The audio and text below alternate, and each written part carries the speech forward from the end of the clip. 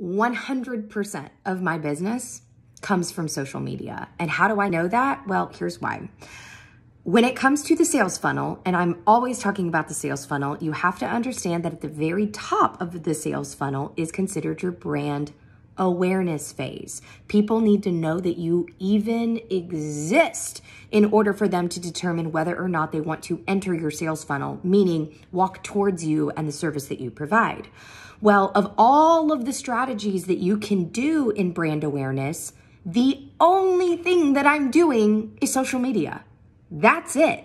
And then people enter my sales funnel because they heard about me or were reminded of me or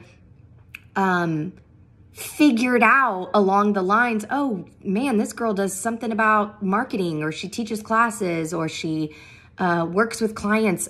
That is how all of my conversations start, because somebody saw something that I posted on social media.